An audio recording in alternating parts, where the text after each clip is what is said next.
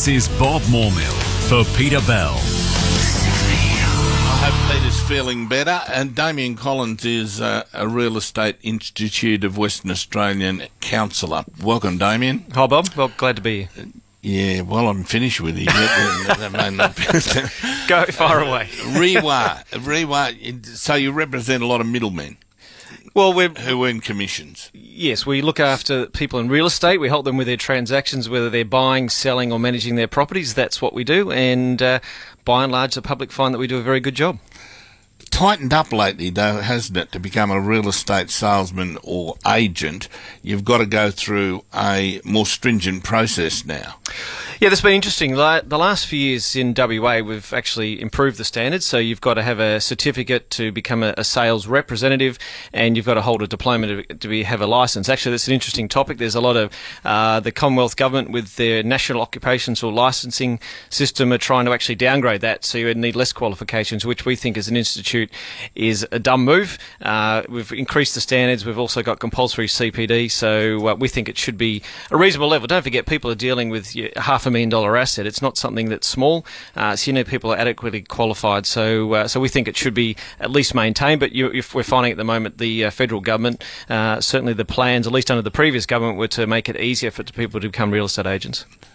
That was the previous government. Yeah. So we're not sure how that's going to... You're a lot cosier with the Conservative government. You people in Rewa and other institutions that in urban development and property development, you like Conservative governments. Well, and you cosy up. Bob, we deal with all the governments of the day, and only donate to one. They don't. Look, I don't think Rewa donates to any of them. But look, we're dealing with the governments of the day, and ultimately, it's in everybody's best interest if property market functions efficiently, and it helps everybody get into the market. How do you get the salesman's licence? What's the process?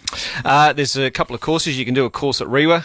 They run one. It's a certificate level course. So I'd recommend if you want to get into real estate, give them a call first, and they can help you with property management courses and real estate agent courses as well. And is it a lengthy process to get the salesman's licence? No, not that lengthy. It's generally, depending on the course, it's 5 to 7 days, and plus there's some assignments and extra work on top of that. But look, importantly though, you do go into an agency as a representative. You just can't go and run your own business. You need to go and work under a licensed agent, yes. And the agent needs to be obviously high level qualification and a number of years minimum experience. So it's not just a free-for-all. You're under their supervision, and they are responsible for your actions. And are there checks on character and background? Yeah, absolutely. You need a police clearance, and anybody with a certain amount of offences. Minor offences generally are okay, but any major offences, you can certainly be prohibited from acting in real estate, which I think is a good thing, because otherwise we're going to have certainly it's dealing again with someone's biggest asset. So we need to make sure we've got professional and ethical people in the industry. So to get an agent's licence and open your own business, and Billy Blogg's real estate agent, that's a diploma course at a university, is it? Not necessarily. No, not at university. You can do that again through Rewa and other training providers. So it's a high level. So it's 26 subjects that you need to do, whereas the sales course is obviously a lot less than that. You also need 2 years minimum experience before you can go and hang out your own shingle and start your own business. So there is a bit of experience and certainly qualifications to get there. How long does that diploma course take? Well, that depends how much time and effort you want to put into it. Certainly people who've done it part-time, it can be 6 months, can be a year, depends on how much time and effort. You want to go 1 or 2 days a week, you can do it potentially a little bit quicker, but it's not something you can get overnight. It does take a bit of time to get it. And what's the failure rate like? Quite high, actually. Yeah, there is. From people who start in real estate, a lot of people think, well, this is a ticket to easy money, and a lot of people, we find the school holidays, certain professions are on holidays at that time, like to come in and do the course. But it's like any profession. If you're really good at it, you gel well with your clients, you provide an excellent service, you can make a lot of money. But a lot of people come into it thinking they're going to make it quick. It doesn't happen. It takes time and effort. Do the right things by people, and if you do that in the long run, you certainly can make a really good income. Who sets the fees? Nobody. They used to be regulated in Western Australia. I'm talking about commissions on sales. Yep. So nobody. So up until about 10 years ago, there was a schedule of fees that were regulated by the state government. They did away with that. So pretty much it's free for all, whatever you think someone's worth. So any agent can charge any fee. But the good thing is, of course, you can choose. There's plenty of agents out there, plenty of property managers. Compare and contrast the fees, but also the service. And, it's like anything. You don't go necessarily to the cheapest accountant, the cheapest doctor, or the cheapest lawyer.